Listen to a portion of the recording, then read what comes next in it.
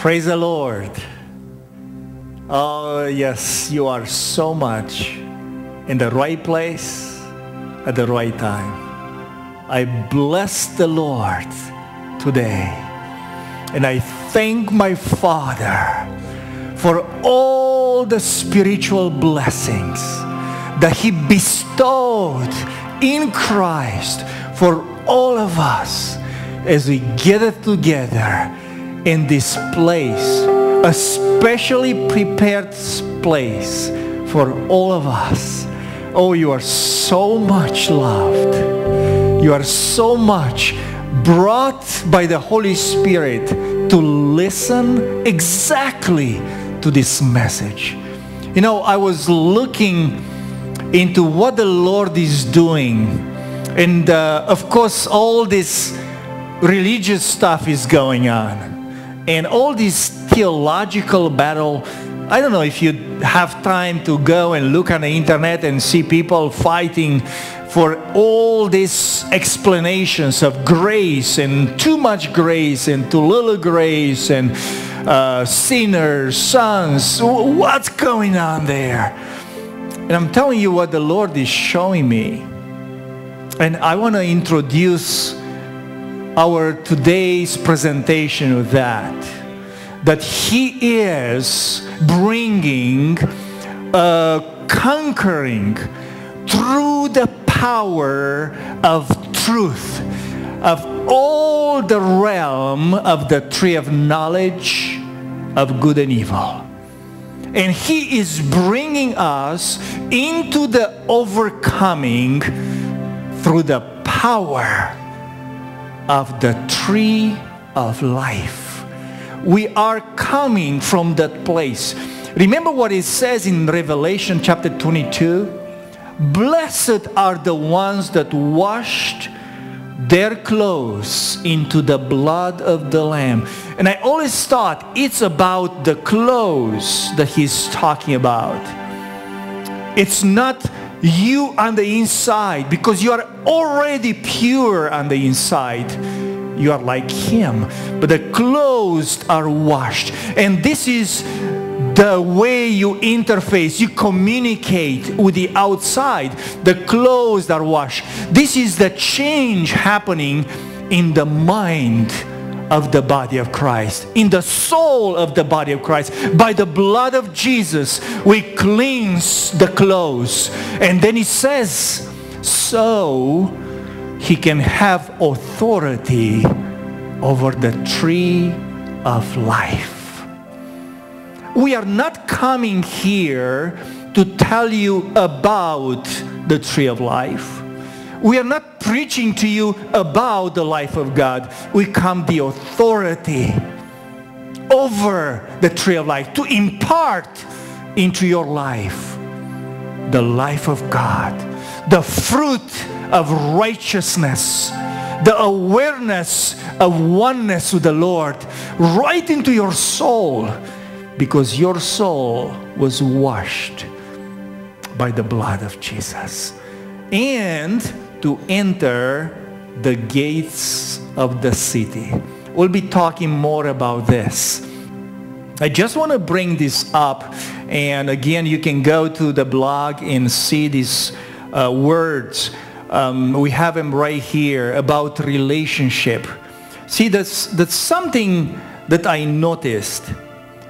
People are preaching the message, but they are absolutely missing the point. People talk about feeling the presence of God. Everybody talks. The presence comes, the feelings come, but feelings without a true relationship are deceptive. People talk about a place, kingdom. We come into the place of the kingdom. We talk about the place. We talk about church. We talk about ministry. We talk about Sunday gatherings. A place without a true relationship is death. The only place where there is no relationship with the Father, with God, is the place of death. We talk about position. You know, lots of years people talk about the attributes of God. Oh, I want to relate to God's goodness. I want to relate to God's holiness. God's holiness has been exposed here. How do you relate to places, to attributes? That's no relationship. I cannot talk to my wife's goodness for goodness sake. I cannot. I cannot relate to my wife's humbleness. I talk to my wife. My relationship is with the person. That's the living relationship. And everything that comes from there, I receive. I come into this position of relationship, but I relate to the person. You are not given a position in Christ. You are given a name. You are given a person. You are born of Him. You are given a living relationship with a living God. That's what you're given. The tree of knowledge of good and evil has been preaching messages. Messages that look like they have the truth. They sound right. They have lots of good things in those messages. No relationship with a person. A true relationship without love is emptiness, struggle, battle, war. This is the doctrines battle. They always fight with doctrines. It's always, because it's a relationship without a person relationship. It's not a true relationship. It's a mind full with the tree of knowledge and the awareness of separation that brings people in these disputes and battles. We are coming from above. We are not coming from beneath. We don't come to prove your doctrine right or wrong. You know, God is not right and God is not wrong. Did you ever think about that? God is not right and God is not wrong. God is love. Love is not right or wrong. Love is. God is love. That's where you are coming from. We have a living relationship with God in eternal life. Remember John 17? And eternal life is this: to know, to have a relationship with the Father and with the Son. This is eternal life. We think about how the Trinity, how the Father, how the Son, how the Holy Ghost are in this amazing relationship where Jesus says, you know, everything I have is of the Father. When the Father says, everything I have is in the Son. When the Son says, Holy Spirit is going to take all and impart to you, and all I have is the Father's. So everything He has, it's mine. But I give everything to the Holy Spirit. Can you imagine that? The amazing relationship between the Father, the Son, and the Holy Ghost. This is what we introduce you to, because you are born into this relationship. It comes absolutely from the knowing, from the tree of life, with the authority. We tell you about this. Lots of our meetings, lots of things you're going to hear for the several Sundays from now are coming from this position from above. You might struggle with some of them. You might go back and wrestle in the tree of knowledge and try to discern and pick the good and fight the bad until the time when the Father is going to come and quicken. Everything we say to you is going to just quicken it in your heart. And you'll know it. And you're going to enter rest. You're going to say, I got it. I got it. I always had it. I thought I have to figure it out first. I invite you. Love you so much. You are absolutely in the right place. I'm so glad we don't have to battle on doctrines, and I don't have to really tell you which teaching we have and you don't have. And I'm telling you, coming from this unity with you in the love of my Father, I'm inviting you in this relationship and listening to this truth and these messages. I love you. Just join us. We're going into worship right now. And just stay with us, all of us. Let's just get together in the worship to the Father. Amen.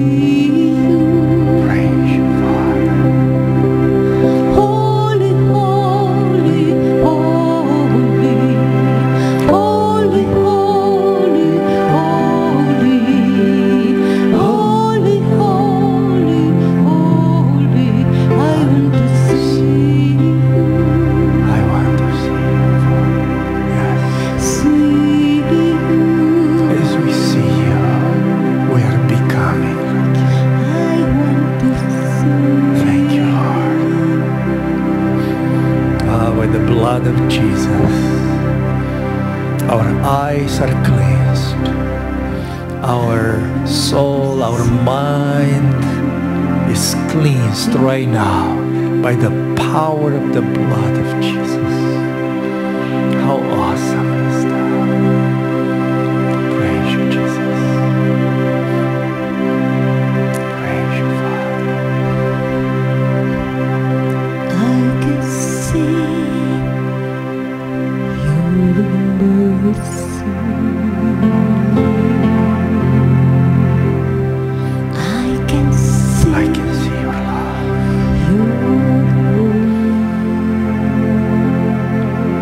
Praise you, Father.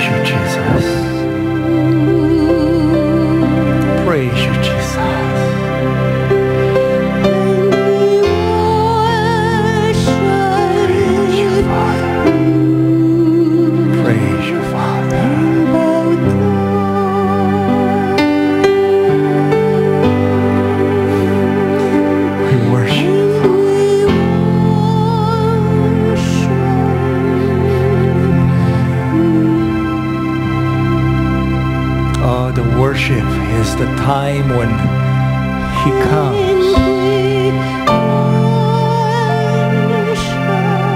He becomes one. He takes over. Oh yes, His life takes over you. We worship you, Father. Let's worship Him. Let's worship Him. Praise you, Father. Worship you, Father. Worship you, Father. We worship you, Lord. Praise you, Jesus. Worship you. Your life is abundant. Your life is abundant. You came so we can have life and have it abundantly. Ah, yes.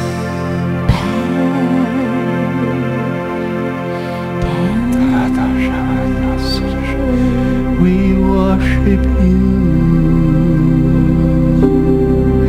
We worship you. We worship you. We worship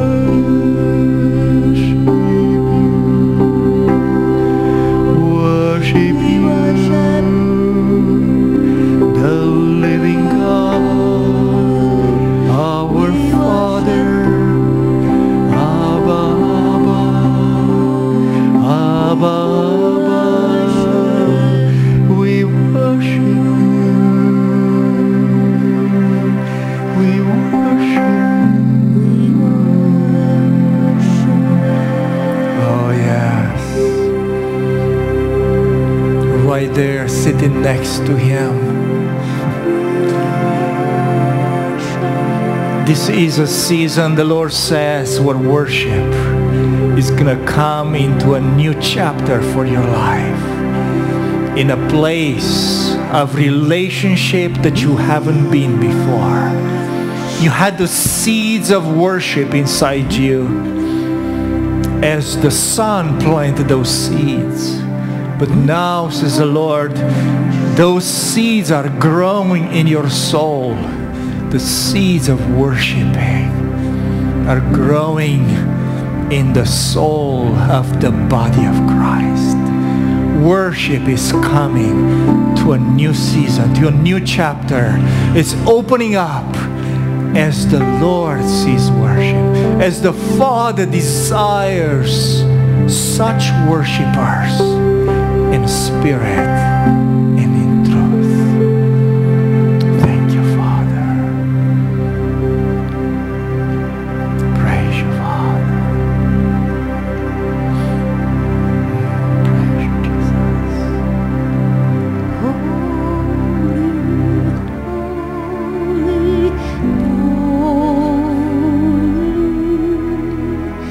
Lord God,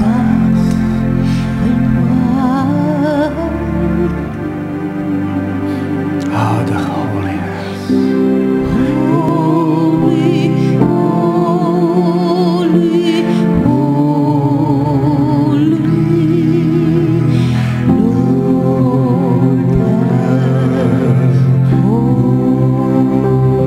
Yes.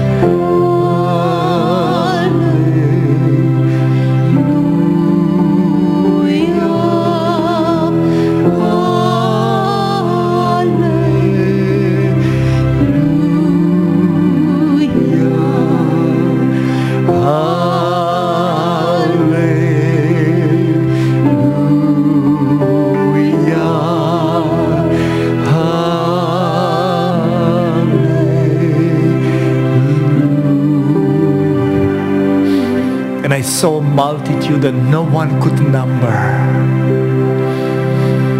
They were singing to the Father. They were worshiping. They were all dressed in white clothes because they washed their clothes in the Lamb's blood. A multitude that was worshiping the Lord. Oh, join us. Join us as we worship Him. Holy. holy, holy,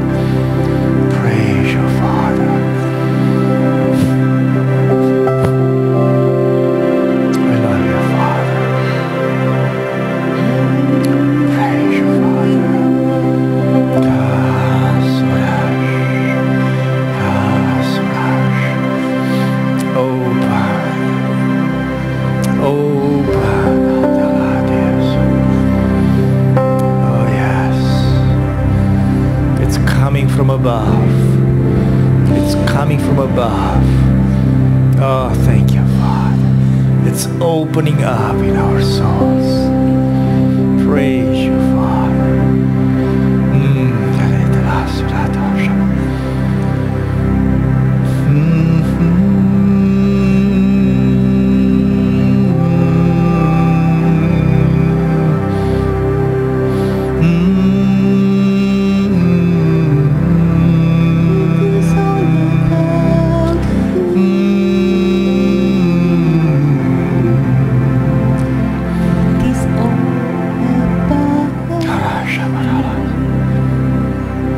Listen to this song. Listen to this song. The Lord is saying, I will wipe all tears from their eyes.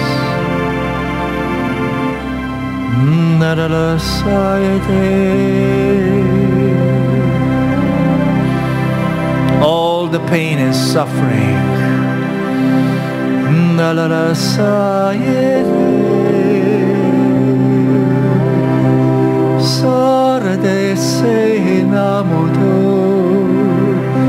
I'm reaching, I'm reaching. I love you, my son. I love you, my son. All the time, all the time. I'm love you, my son. Oh, he's wiping all tears. Deep inside that pain, deep inside the soul, that isolation, those fears, those separations, kept bound down, kept in the bondage. Oh, you are mine, says the Lord. You belong to me, says the Lord. I break those chains. Oh, there's no ropes, there's no ties that can keep you separated from me, says the Lord. I am coming. I am breaking through right from inside of you, right through your mind, right through your feelings, right through your past, right through your present, right through time and space. God is breaking through. He is the lover of your soul. He loves you. He loves you. In every detail of your life, He loves you. He loves you. He wipes the tears. He wipes those tears. And He's telling you, here is joy coming to your life. You haven't experienced joy for a long season. But I am turning your mourning into joy, says the Lord. I am changing the sadness into victory, into an oil of gladness that I'm pouring upon you, that I'm bringing out of your soul, inside every particular detail of your life. I am pouring the oil of gladness upon you. Today is a day of joy. Joy. My joy, says the Lord. No, I'm not talking about the joy of the world. I'm giving you my joy. Because my joy, says the Lord, is your strength. You can find strength in my joy. I'm singing over you. Oh, new songs. You never heard those songs before. They're songs of joy. I'm rejoicing over you, my son. I'm rejoicing in the middle of the night, through the day, as you're going to your business, to your work, to do the normal things. You'll hear the whisper. Joy is gonna burst through. My joy, says the Lord. My joy. Oh, yes. What do you think that river is? The river of life that flows. It's so full of joy. It's my joy abounding, coming right out of my heart. It's my love and my joy flowing out of me. That's the river of life. The kingdom of my kingdom is righteousness, it's peace, and it's joy in my spirit. Joy. Oh, it's flowing so powerfully. Yes. You know, you haven't experienced this for a long time. I see that. I see how you try to bring memories, but I'm telling you, don't mind those memories, because the joy I give you is gonna overshadow any memories of you maybe being a kid or rejoicing, or the joy of salvation. This is gonna overshadow everything. The joy of my presence. The joy of knowing my love. That's what I want you to experience. I love you and I'm rejoicing over you. I praise you, Father. I praise you, Father.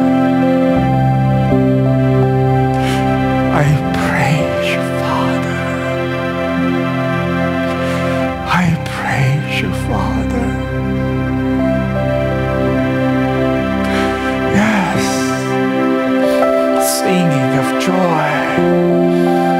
Singing. Ah, joy. The joy of resurrection. Oh, yes.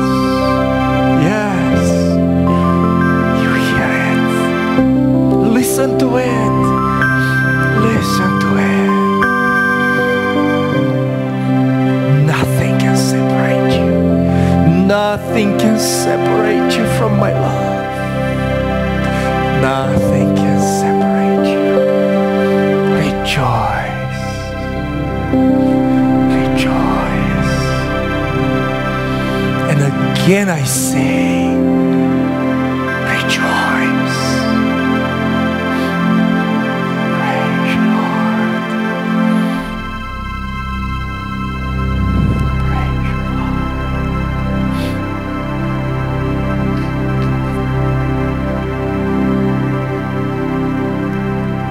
It is all about Him.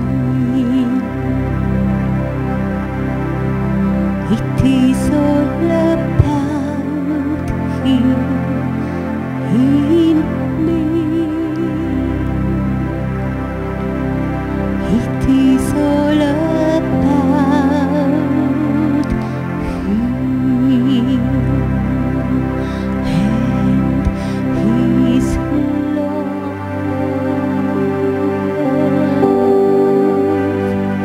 It is all about Him. It is all about Him and His grace.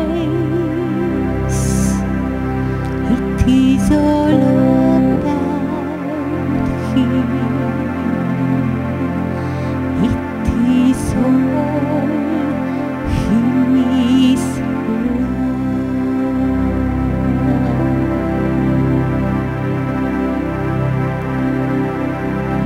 It is all about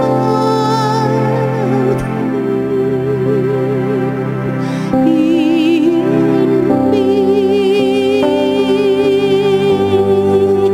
It is all about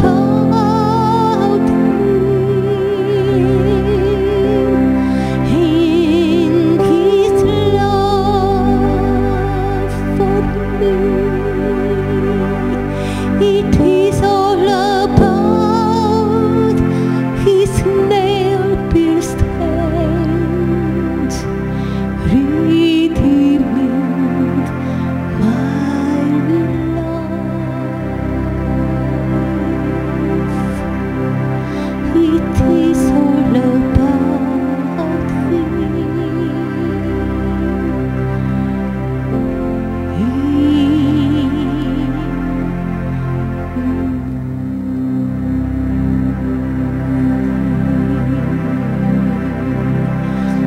It is all about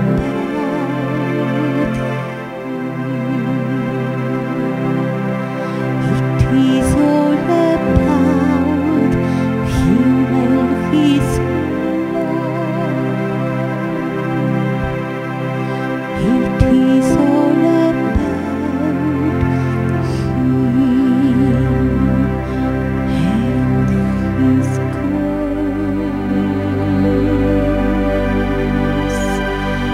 It is all about Him and His sacrifice.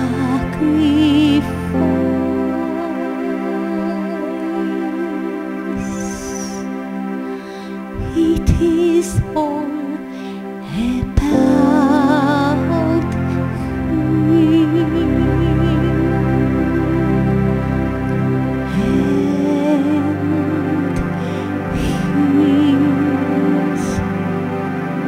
love.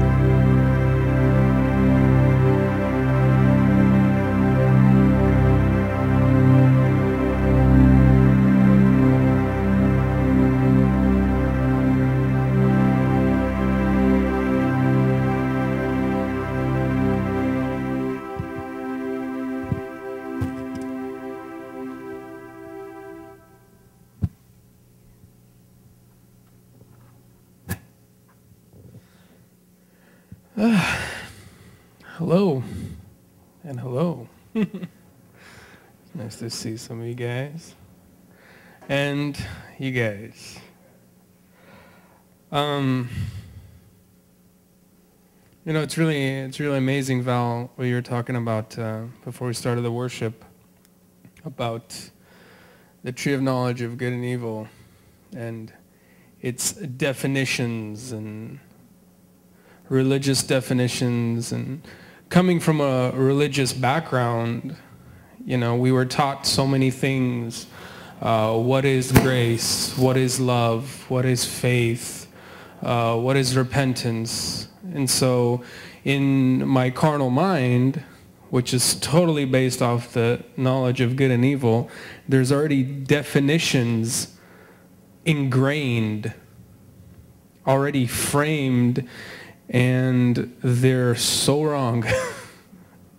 They are so wrong, and they can really, really cause a lot of damage, especially when you become aware of being a son, and all of a sudden you pop from down here and you're up there, and you're trying to apply all these definitions and all these things that you've learned or were taught, and nothing seems to make sense.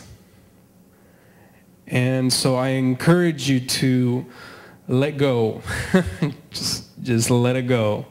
You know, don't worry about it. Just let it go and ask him to redefine everything for you. And I definitely encourage everyone to do word studies when the Holy Spirit leads you to just really get into something.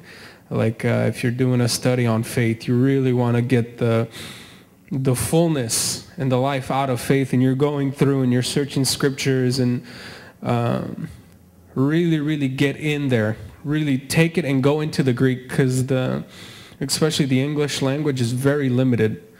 If you look in the Bible, you see the word love.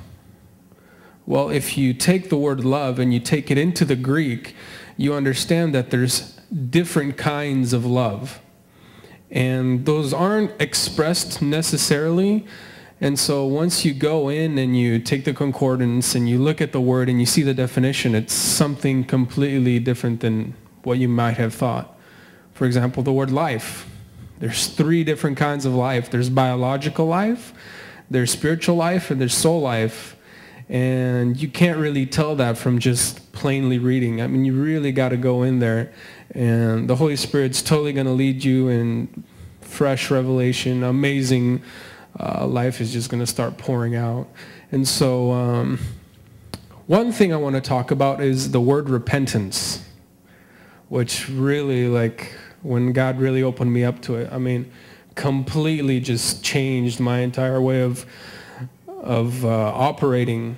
And it really dealt with a lot of guilt consciousness, sin consciousness, a lot of condemnation, and it really set me free once I actually knew what it was. And it was it was so funny, because coming from a Romanian background with the Romanian soul, the word repentance is used a lot. Like in Romanian, the word pocăință, it actually kind of, the way they use it, it even translates to kind of like being a Christian, sort of. It kind of wraps everything up into one word. It's just, it's really bad. And so what I was taught about repentance is, okay, you go out and you sin. You do something wrong. You have to repent, which means you stop, you ask for forgiveness, and then you never do it again. So you go and you make the promise, okay, God, I'm never gonna do this again. It's over with. You've forgiven me. We move on. And then a week later, you do it again. Now, all of a sudden, the promise that you made is now broken. You feel extremely guilty, super condemned, and it just drives you into the ground. Isn't that weird? So how do you get negative things, or you get all this death, this negative fruit, from something that's of God? How do you get death from something that's supposed to create life. Does that make sense? The definition's wrong. So what he was showing me about repentance is it has nothing really to do with the thing you did, like the specific sin, as more of having to do with your position. So I was like, okay, position. I know that God is life, and anything outside of life is death. I know that sin is death. Everything that's separated from God is death. A man comes to Jesus, Jesus, I want to follow you, but let me go bury my dad. Let the dead bury the dead. So anything outside of Christ, anything outside of what is born again and is of him, is completely dead. So I was thinking, and he just, I love how he takes me through little baby steps, He just teaches me like a little child, He doesn't give me some crazy, complex instructions. It's just so simple. So if you have life and you have death, and when you sin, you go into death, the act of repentance is coming back into life. You see, though a righteous man falls 7 times, he always gets back up. See, the act of repentance is in the returning from a fallen state into a risen state, or the upright position. It has nothing to do with the sin, because we know that sin dwells in these members. And until we get our new bodies, you can never escape it. The only way to escape sin is to walk in the Spirit, which is to be in life, to be in him. So what happens when you sin? You fall into death, and the repentance comes in coming back into life. Super simple, super easy, and it just totally delivers you from any guilt or condemnation, from any shame, and you don't remain there. Because that's what condemnation does, is it kind of imprisons you in death, in separation. Oh, I sinned again. God's over there. I'm over here. He's not even looking at me anymore. He's disappointed. He's mad. Now I have to, kind of sit here and be punished for a little bit and then try to work my way back into his good graces, which is just, it is so wrong. Sometimes we try to define God by our own ideas, by our own experiences, by what we've learned from the knowledge of good and evil, from how we were raised. Well, I know when my child messes up, I have to punish him, and he's got to learn his lesson, and then he's got to come back and earn my trust and earn this and earn that. And we kind of shove God in that group.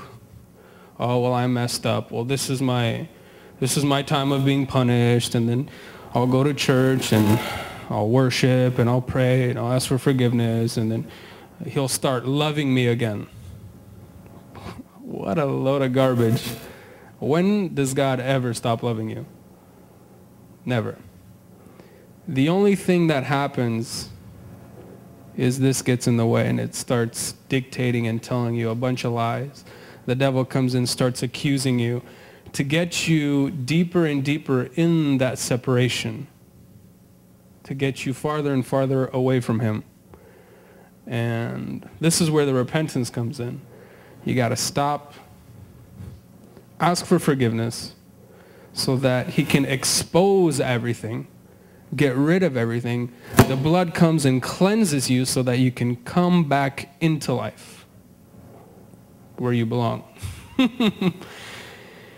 And eventually, you'll start getting more and more mature, and it'll be easier and easier. And after a point, you begin to realize that you never really left in the first place.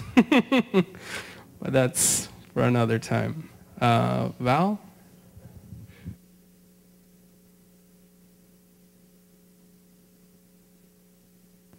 Hello. Okay. We've been reconciled to him through the blood of his cross. That's what it is.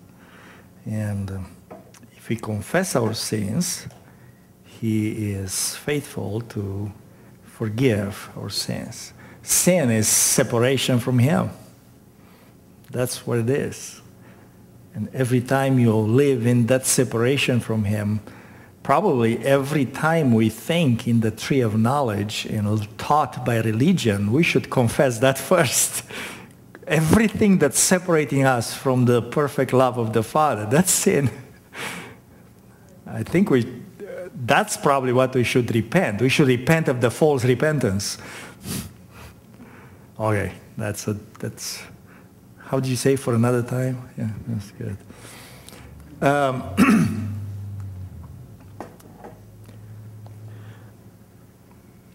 I explained as we started here that I know this season the Lord is coming to, through the power of his truth, to destroy all this tree of knowledge type of teachings, doctrines, understanding. Probably one of the things that hurts my heart, and I know that's God's heart, is we traveled around the world. And what we've seen is the people that, they have the doctrines, they have their own denominations and churches, they increase with that. Of course, he needs money for that. But lots of the people that actually seek the Lord, I call them their sons. They really belong with the Lord. They are on the outside. They will never step into a church building to stay through a church service. It's like they don't belong. They don't find their place there. And this is around the globe. And probably some of you can testify to that. And, I go in and, after the service is done, so we go to the street and we meet a couple of the people and totally belong to the Lord. I see their hearts. I see their desire after God. It's like, so why, I cannot even ask them, how come you didn't come to the service? It's like, no, those people have their own agenda. They have to do this stuff in this way. And this is it. So what is the new wineskin for the sons? So this is how we try to connect. We try to gather people that are really seeking the Lord. And one thing that's happening is coming to destroy all this type of teaching that kept us under the tree of knowledge, that keeps us in a separation mentality. Now, one thing that I saw, and I'm looking out, I'm reading on the internet and I'm seeing what's out there, is that the enemy always try to simulate. So, okay, if I cannot get you, Adam and Eve, if I cannot get you back in the garden, I'm going to do a virtual garden, and I'm going to simulate something in your mind, in your soul, that's going to make you feel like you never left the garden. You're actually perfect in the garden. I'm going to make this virtual reality around your mind, and I'm going to teach you that everything is okay and there's no problem. Okay? How is the simulation happening? In the tree of knowledge, because Adam and Eve are already outside. And I've seen this happening through the hundreds of years. Okay? All this type of, let's say, teachings that come that basically do nothing but simulating the spiritual truth and reality into the soul of man coming from the tree of knowledge. And you know how I know that's true? Because it's always what's good and what's bad about that teaching. What do I like about it? What don't I like? Well, how do I agree with that? No. Is this from the Bible? No. It's always a back and forth with all these type of teachings, okay, which was never happening when Jesus was talking. he didn't have any debates. When he says, okay, here's the coin, okay, give Caesar what's Caesar, give God what's God, Nobody said, okay, let me look in the Moses scripture, see if that's according to the scripture. You know, when they come and ask him, hey, should we divorce? And he says, you know, that's hardness of heart. But from the beginning, it was not like that. Nobody came and say, what do you mean? But hold on, Moses says that, and nobody debated his words because they were truth. So I know some of the simulation, that's how I call them, probably because I like virtual reality, but some of this simulation stuff, it's coming in, but it's in the soul, and it's absolutely working on the same tree of knowledge. It is not tree of life, okay? And you can tell that. It's not producing any life. It's not producing any joy. It's not producing any true relationship with your Father. It's just an idea. Might be a nice idea, might be a good idea, might be something that, you know, makes sense and maybe, you know, makes you not to go at 9 o'clock in the morning at church, but it's just an idea, okay? Very important, what we want to bring now, and I'm going to go through things that we talked about, okay, and maybe, I don't know, a year ago or so. And I want to start reading these verses. And, you know, we use Wist, which is a scholar translated directly from Greek. It's a little bit harder. So if you want to study, it's good. If you want to use it for your devotional, you have to have time. Okay? If you are just the one that does the manna in the morning on your way out, you get your little coffee and run, and you want just a little scripture, you might not want to read Wist, okay? Because that might stop you, might make you late, okay? Late for work. Because it gets you really to think and go deeper with that, okay? So that's all I want to say about that translation. I definitely recommend it.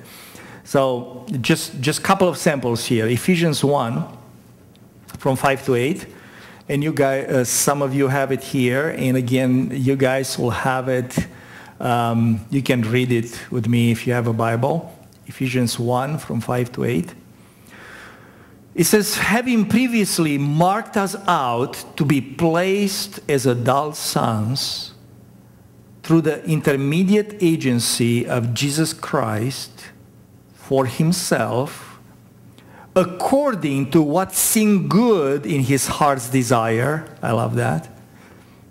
Resulting in praise of the glory of his grace. And now it's talking about his grace, which he freely bestowed upon us in the beloved.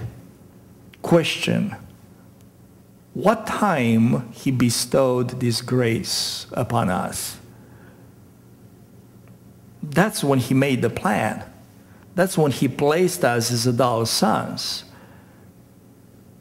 Everything about grace was bestowed, was poured upon, was provision for us in him before we even started the salvation thing. Before you went to church, raised your hand, you got your water baptism, and before that, grace was provision for you in Christ. Okay, let's keep reading. In whom, in the beloved, talks about Jesus, we are having our redemption through his blood, the putting away of our trespasses according to the wealth of his grace. So he deals with your trespasses. He forgives your sins, not according to how bad the sin is, but according to the wealth of his grace. How big is the wealth of his grace? Well, he provisioned that in Christ for us before the whole thing started. Right? In Christ, right there where he placed us. He provisioned grace. Is it going to be too much for him to forgive you? Never. It's already provision to forgive anything that you might be doing. So all the trespasses were covered, were putting away according to the wealth of his grace, which he caused, which being the grace, right? He caused to superabound to us in the sphere of every wisdom and understanding. Now we're coming into the soul. Now we are coming into where you live right now. He caused that something that he provisioned for you in Christ to superabound and bless you now through wisdom and knowledge that's coming in your life, in your soul. Okay? So it starts in him, beyond time, and comes in time. Grace being somehow the measure of how much he works in us, in our souls, according to this wealth, for the praise of the glory of grace. John 1:14. I love this translation of Wuest. And the Word, entering a new mode of existence, became flesh. I love that. New mode of existence. That's pretty cool. And lived in a tent, his physical body among us. Can you see him carrying the tent after him? And it's like, okay, I'm going to Capernaum now. I'm going to the tent. Inside the tent was the Word.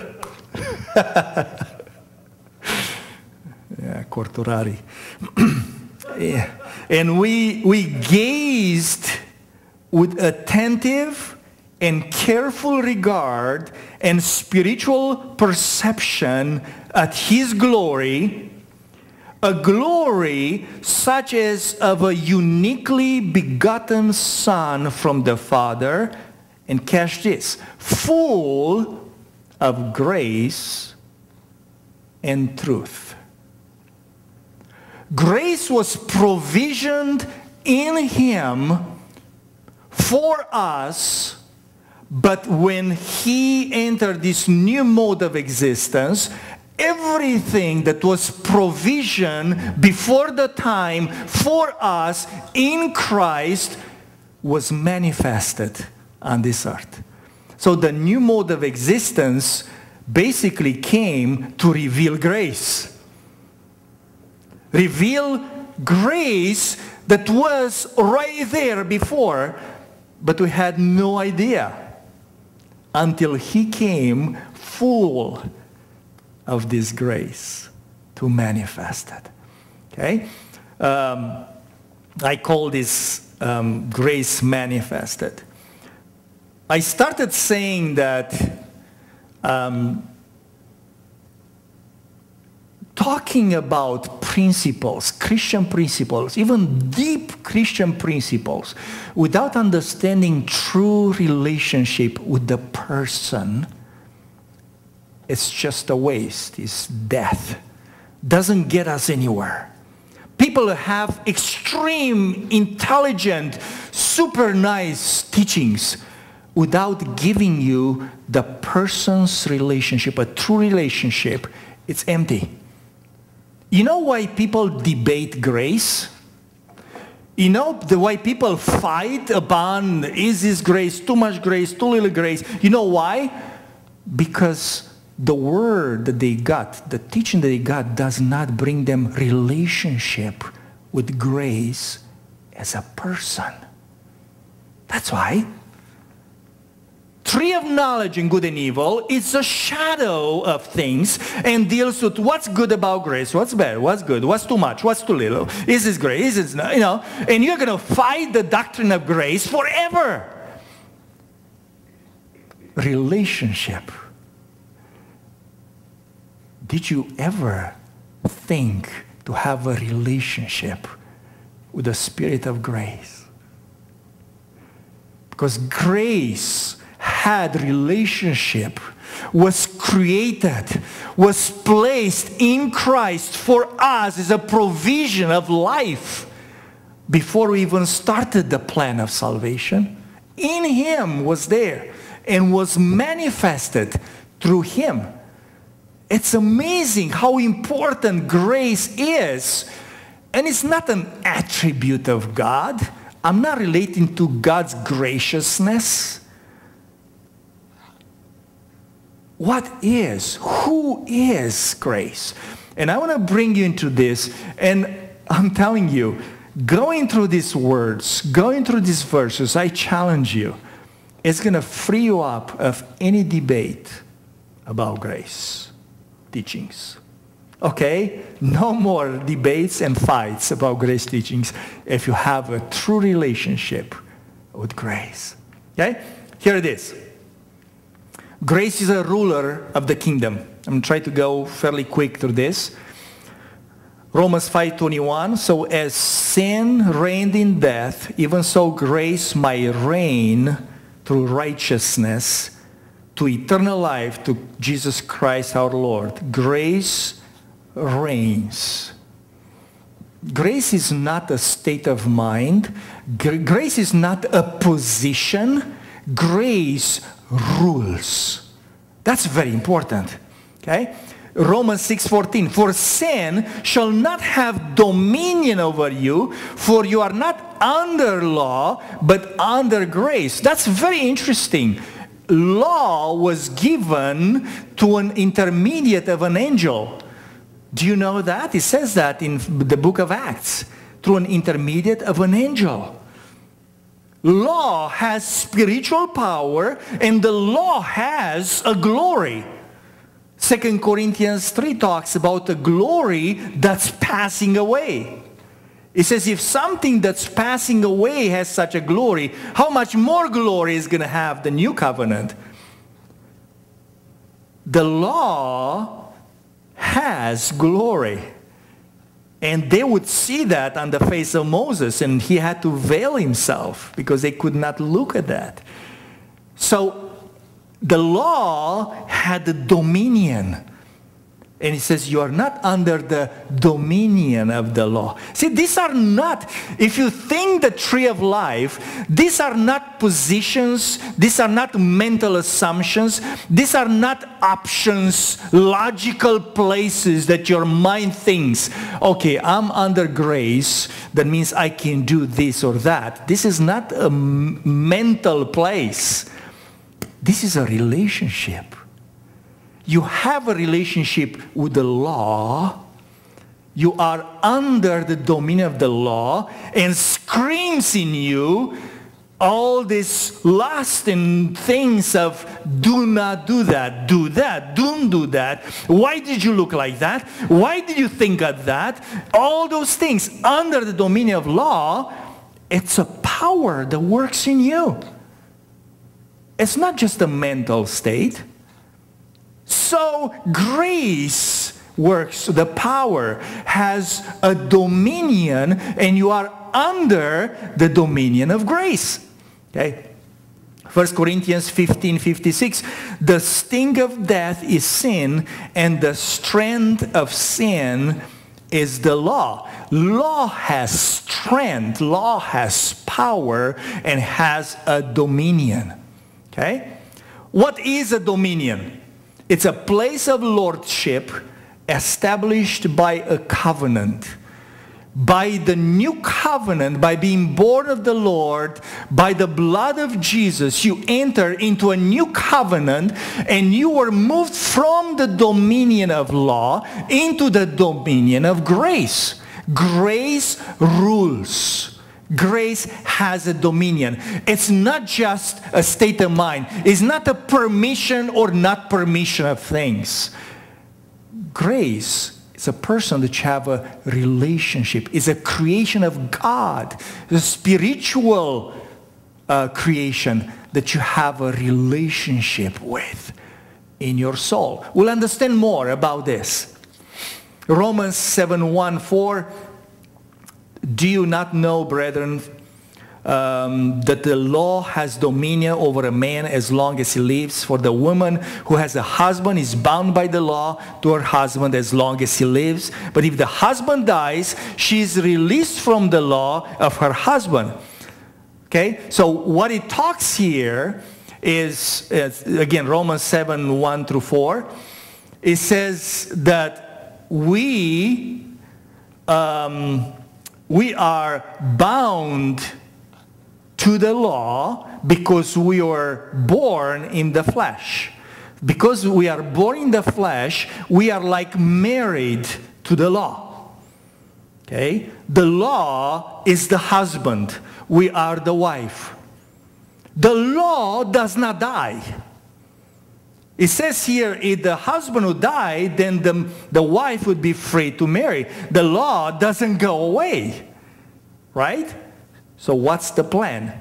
So it says here in verse 4, therefore, my brethren, you also have become dead to the law through the body of Christ, that you may be married to another, to him. So what happened? Since the law doesn't die, the wife dies. Since the husband doesn't die, the wife dies. Wow, God is so smart. I love that. So he sends Jesus. He says, when you die, if you believe, you died with him.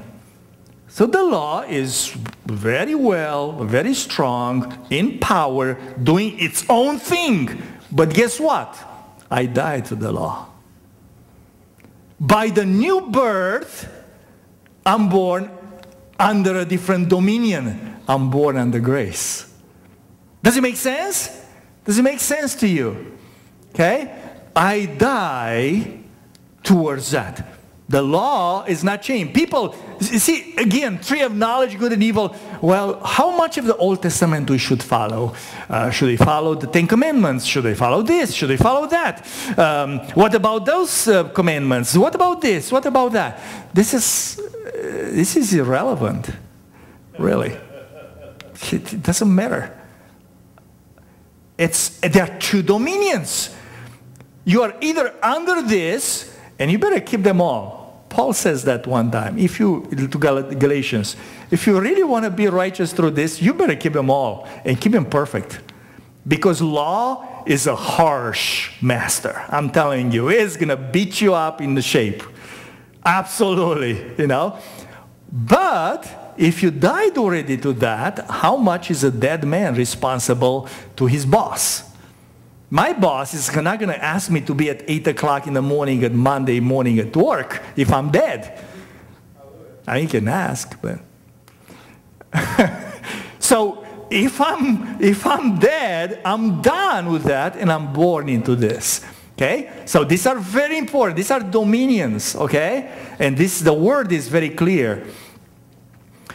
Next one, Romans 5:17. For if by one man's offense death reigned through the one, much more those who receive abundance of grace and of the gifts of righteousness.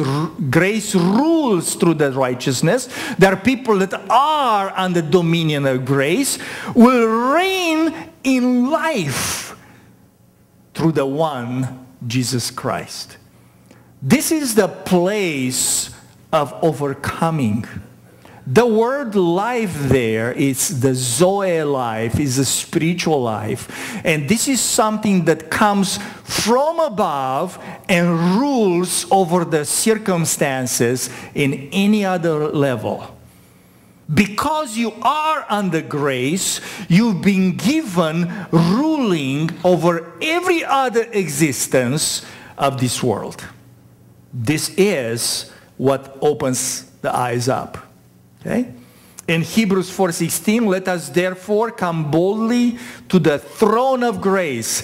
We said that grace is a ruler, right? That we may obtain mercy and find grace to help in time of need. We'll go and talk a little bit more about this. We are born of Him. 1 Corinthians 6 tells us that whoever joins the Lord is one spirit with the Lord. We're talking about the Lord of Lords, the King of Kings, Lord Jesus. Spiritually, we are in that place, oneness with Him. Our soul somehow needs to change, needs to learn. Our souls come from under the tree of knowledge, the way the definitions, the way we learn, the way religion taught us, and the way our souls are equipped are through grace. So somehow grace is in between who we are in the Spirit and our souls. This is where grace rules over the souls. This is where grace is teaching us and is working on us to train our souls. The souls of the sons are trained by grace. Let's look at this. I like this. I called it going undercover. If I can click. Going undercover, covered by grace. Walking in full awareness of His name needs to be covered by grace. Again, we're talking souls. Okay? We're not covered by grace in the Spirit. You know, we're one right there. We're one with the Lord. But our souls need to be covered by grace. And to allow people in the world to relate to us. So there's two ways. One is we interface, we work from the spirit realm to our souls through grace. At the same time, people relate to us through grace. Okay? Very interesting place in Ezekiel 44:19. It talks about the priests. The priests were supposed to have two types of garments. There was a garment that they used when they would go and minister to the Lord, and they would go out to the people. They had to change their clothes. You cannot wear the Sunday clothes at work. No, that's not it. But they were like different type of clothing. And it said here is in their holy garments, they could not go out, so they shall not sanctify the people. We talked about this a lot in our meetings here, that if people would be allowed to see who we really are in the Spirit, they would be completely freaked out and run away. Okay? So lots of the things that you see, the way you listen to this message, you look at this camera and you guys listen to, lots of times is covered by grace. That's what you hear. You hear, you know, the melody of the voice, you know, you see the eyes, the hands moving, the laugh coming through. Your interaction is actually how grace is manifesting the words of God that are coming from the Spirit to you. You hear grace right now. Okay? Jesus was doing that. Look at that. God in flesh was manifested through grace. Luke 2:40. And the child grew and became strong in spirit, filled with wisdom. And the grace of God was upon him. What do you think? Was just like God was just looking at him as, oh, my boy, you're such a nice boy. What do you mean the grace of God was upon him? That's exactly it. Grace was covering him. People could not really relate to who he was because probably the earth would have just been completely disappearing. Okay? And he could not relate to them, to who he was as the Word of God. But grace was covering that. Hebrews 2:9. We see Jesus, who was made a little lower than the angels, for the suffering of death, crowned with glory and honor, that he, by the grace of God, might taste death for everyone. I love that.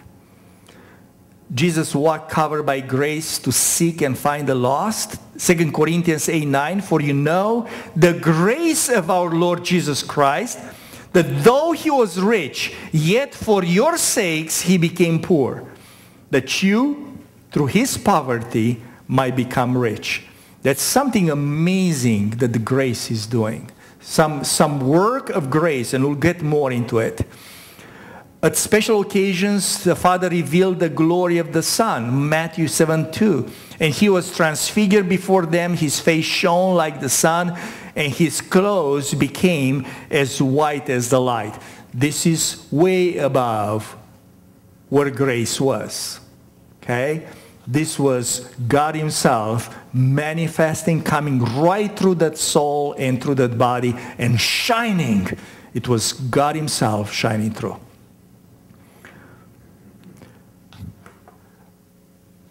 What is grace doing for the souls of the sons? Ephesians 3:2.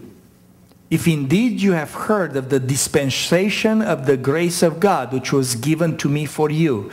Titus 2:11. For the grace of God that brings salvation has appeared to all men. Again, dominion of grace, working with the souls of the sons. 2 Timothy 1:9. Who has saved us and called us with a holy calling, not according to our works, but according to his own purpose. This is going back to the place in Ephesians 1. Listen to this. According to his own purpose and grace, which was given to us in Christ Jesus before time began.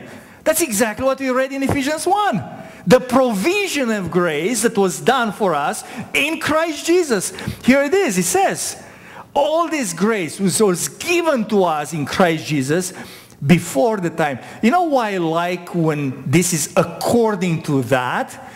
Because time and space may be very fluctuating, very changing. You know, you might go through different chapters in your life. You might not even like the chapter that you are in. You might read kind of like, you skip pages, you know, like you do, like you don't like the book. You kind of skip pages like, I don't like where I am. Can I get to the next chapter? You know, so it's changing. You know, you say, well, I need more grace now. Oh, last chapter I needed less grace. And you cannot really measure that. So I love when he says that everything is given to us, is poured upon us according to the grace that was already provision for us in Christ Jesus. There's nothing that's bigger than the provision of God. Very interesting, the power of grace. You know, grace has to be something visible, something that has a will, a power, a manifestation. It's not just like a state in, you know, everybody loves each other and we're all under grace. Look at this. Look at these verses. Listen to them. Acts 4:33. And with great power the apostles gave witness to the resurrection of the Lord Jesus, and great grace was upon them all. How could you tell? Because you've seen the miracles. You've seen some manifestations that were completely amazing, supernatural, and people will say, wow, this is the grace of God manifesting the sons. Acts 11:23. When he came and he had seen the grace of God. What do you mean? What did he see? He saw some people very humble on their knees praying to God. What did he see? They see the grace of God. He was glad and encouraged them all that with purpose of heart they should continue with the Lord. Acts 14:26. For from there they sailed to Antioch, where they had been commended to the grace of God for the work which they had completed. It's like, wow, this is something very powerful. This is not just something that you can afford not to have a relationship with, right? You have to seek and understand this relationship with grace. It's amazing. It covers your soul. It provisions everything that you need. Start this understanding and relationship with grace. 1 Corinthians 15:10. But the grace of God, by the grace of God, I am what I am.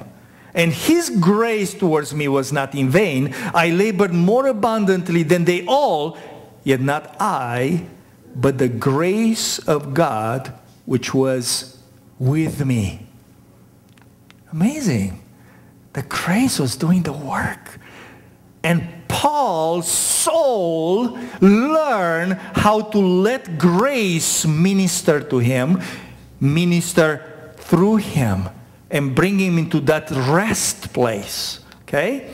Ephesians 3:7, which I became a minister according to the gift of the grace of God given to me by the effective working of his power. Amen?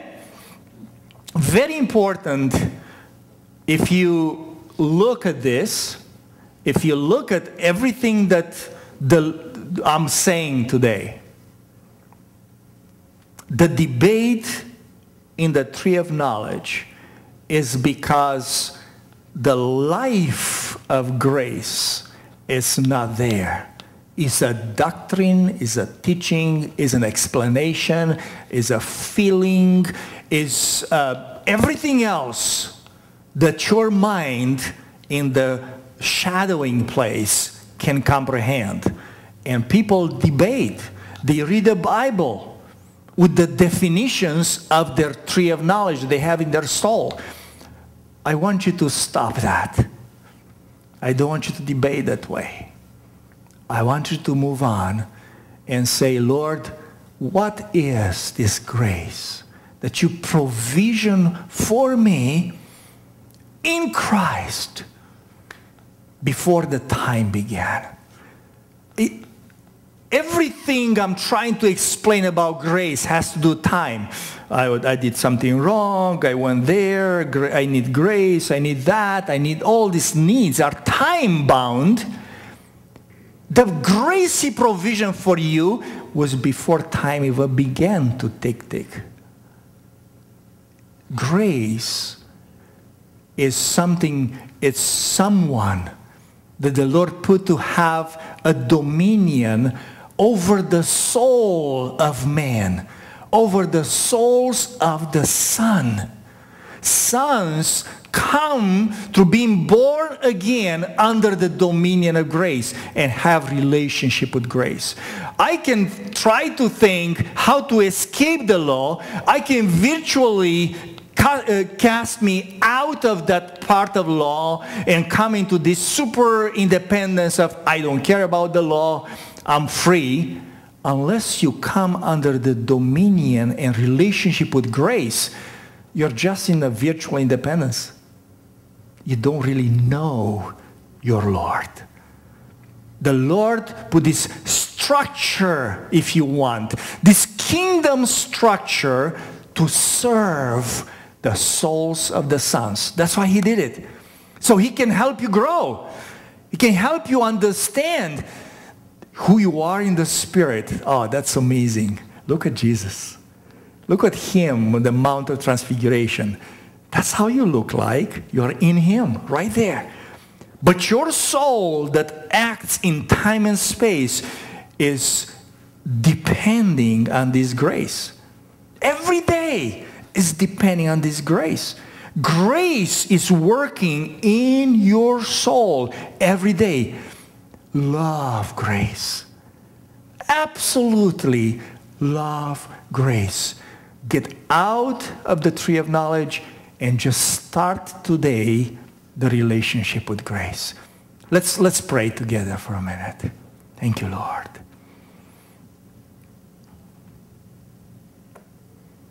Father,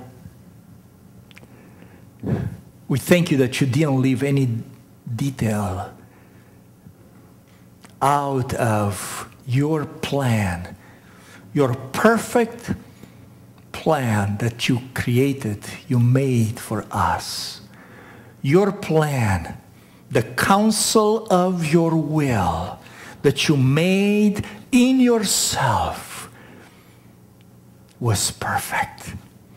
And I thank you, Lord, that you prepared and you created grace. You placed the abundance of grace in the Son, the first begotten in Jesus Christ. And in him, you blessed all of us. I thank you today, Father, that you open our eyes up to see the provision that we have in you. And every provision comes through a wonderful relationship. I love you, Grace. I love you for what you do in my soul. I love you for all this strength that you bring in my soul. I love you for the way you help me grow. You help me let go and point towards Christ. Every time you point towards Christ. The death, the burial, and the resurrection of Christ. I thank you so much, Grace. And I thank you that you are imparting this into the people of God, into the souls of the sons as they are listening to this. You are imparting all this power of the cross of Christ and the resurrection of Christ. You impart into them so they can depend on grace. So they can depend on you for their daily lives. Dealing with sin, dealing with addictions, dealing with problems, dealing with sicknesses, dealing with themselves. Thank you that you have enough provisions that you reveal to us every day. Thank you, Father. Everything you did, it's perfect. And we worship you. Amen. Amen. Thank you, Jesus. As we're going along,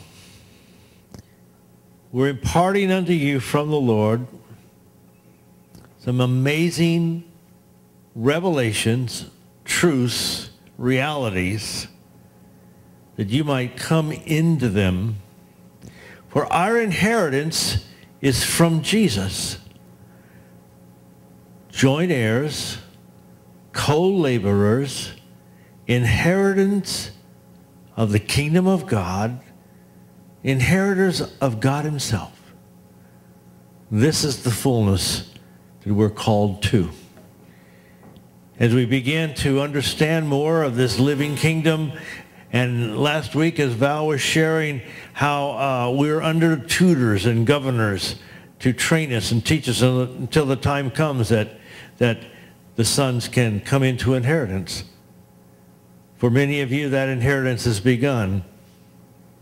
When I first realized that grace was an amazing spirit, I couldn't even comprehend the abilities that it had.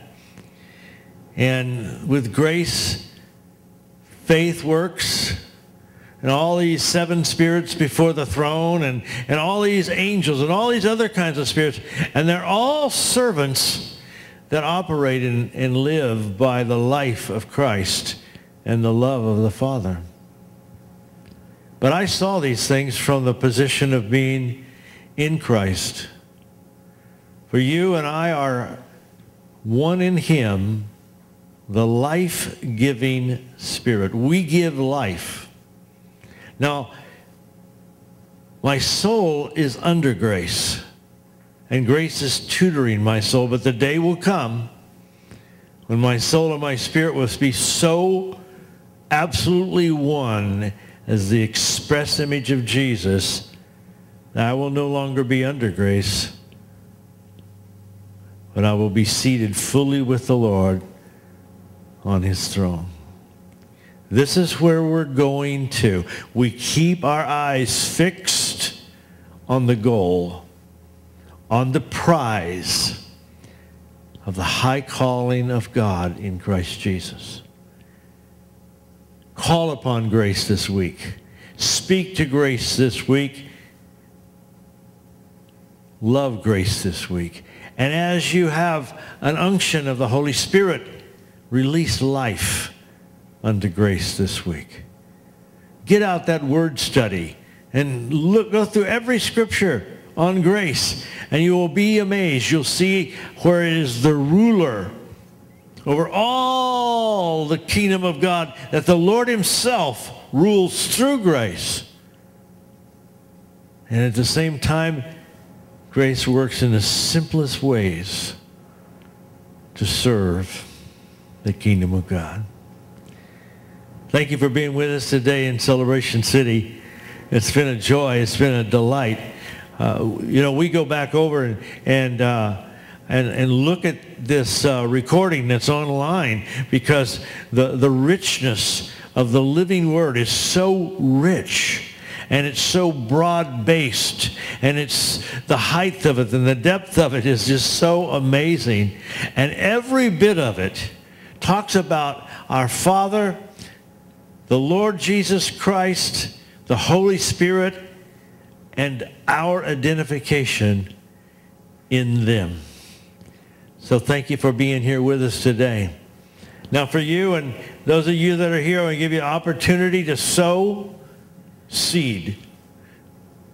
Everybody on the planet needs money, and this ministry will always need money. It's useful to us, and it is a great place to sow good seed into good ground. And I give you that opportunity in the name of Jesus. Just push the button on that donation button there on the screen, and those of you here, you can prepare your checks, cash.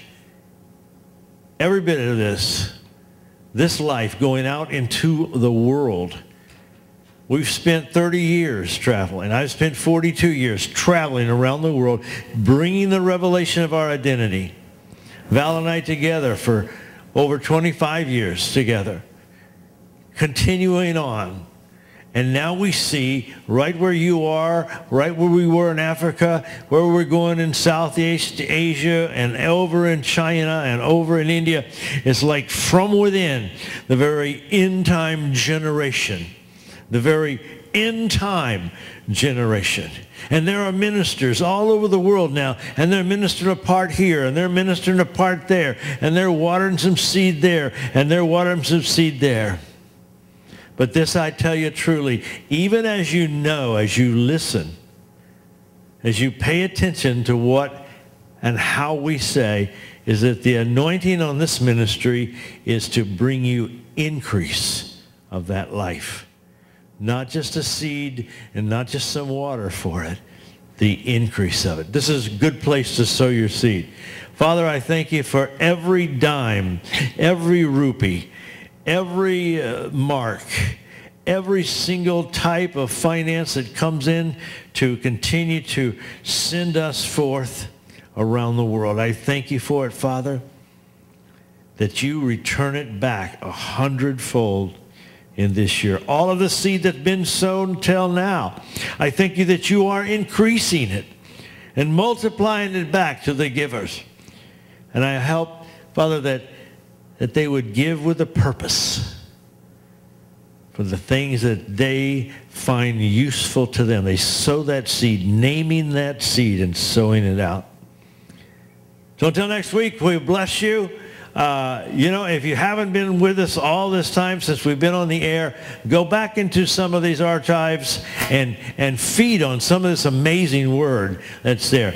Every bit of it is building. And each week we can experience an increase from faith to faith and from glory to glory, ever being changed into the image of the Lord. God bless you. We'll see you next week.